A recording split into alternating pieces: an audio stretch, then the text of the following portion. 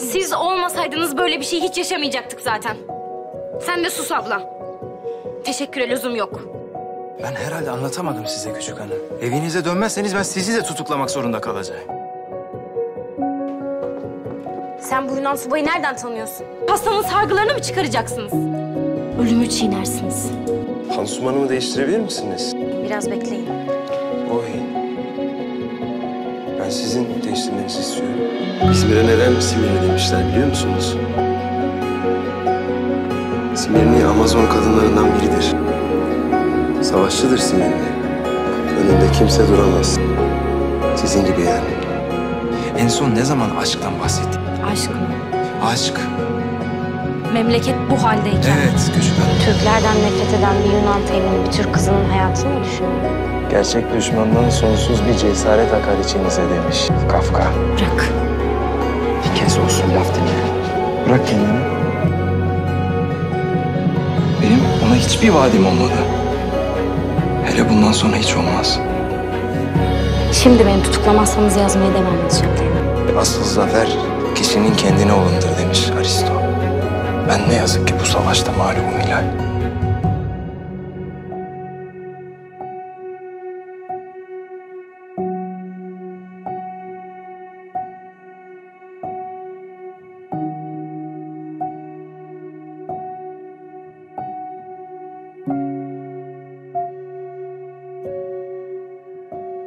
Tek gayem hayatta kalmanız. Neden?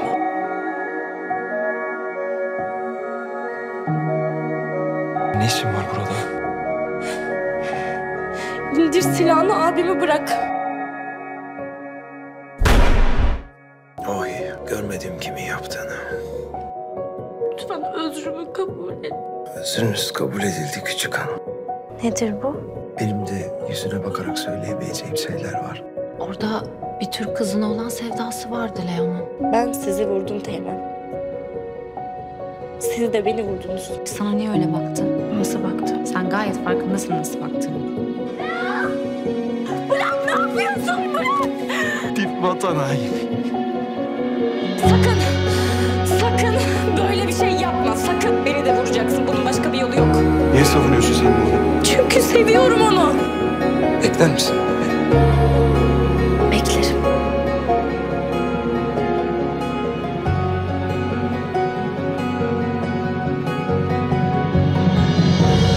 Kendini feda etmesini kabul edemiyorum ben. Senin teninin rengini bayrağının beyazına, gözlerinin mavisine benzetiyorum. Leon'un mektup yazdığı kız. Küçük sevgilinle vedalaş. Git buradan, biri görecek. Her şey tek elden ibaret değil mi?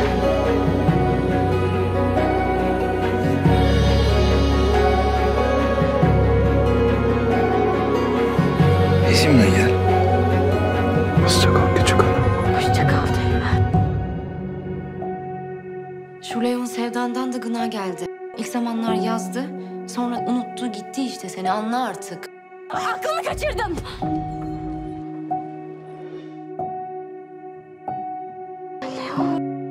Yeter bu kadar soytarılık. Neden?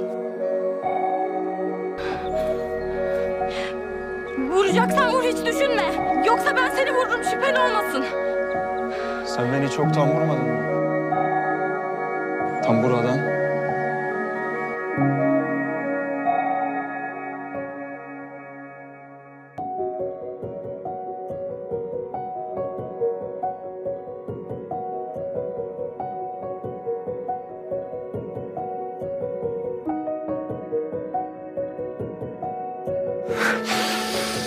Biz evlenebilseydik.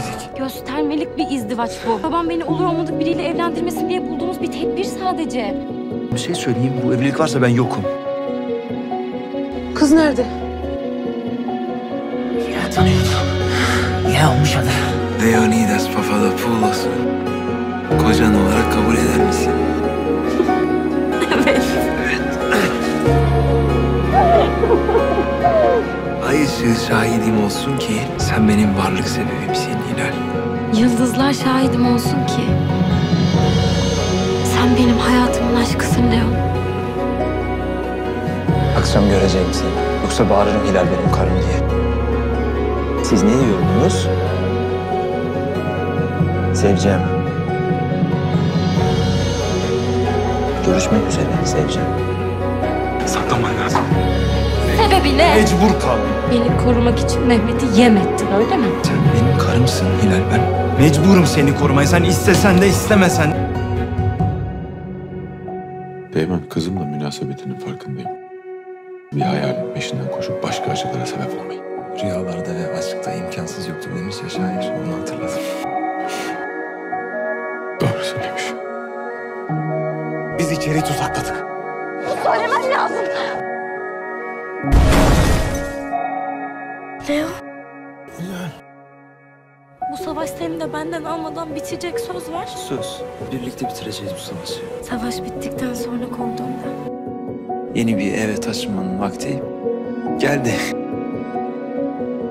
Gerçek olduğundan emin olmak istedim. Mutlu seneler sevgilim. Hilal, babasına çekmiş olmalı. Ben Miray'ı şey dedim. Bu sırrı saklayacak kudret yok. Bırakın, ne yapıyorsunuz? Sebep? Karım o benim. Küçük torununuz ne hatlar karıştırmış öğrenin. Gerçek bir evlilik. Lakin Mümür'e ayrılığımıza inandıracağız. Bir tek çözümü var bence. Kızı ortadan kaldırmak. Uyandın. Hastanedeyken dayına karşı avaz avaz bağırmışsın. Rütbeleriniz hiç bizle. Hilal de biraz abartmış sanki. Yumruk da mı atmadın? Birbirinizi neden sevdiğinizi anlamak zor değil. Sen akılsın, o kalp. Siz evlenecek misiniz? Öyle mi arkadaş? Sen sağlıyorsun o heyecanı. Bana söz ver, kendini tehlikeye atma der gibi bakıyorsun. Söz ver desem bir şey değişecek sanki. Sen sükunetsin, o hiddet. Sevmiyorum seni, sevmeyeceğim. Birbirinizi tamamlıyorsunuz adeta. Sevmenin dini milleti olmaz Leo. Seni sevdiğimden beri daha cesaretliyim biliyor musun? Seni ilk gördüğümde birbirimizin hiçbir şeyi olamayız diye düşünmüştüm. Ama her şey olduk işte.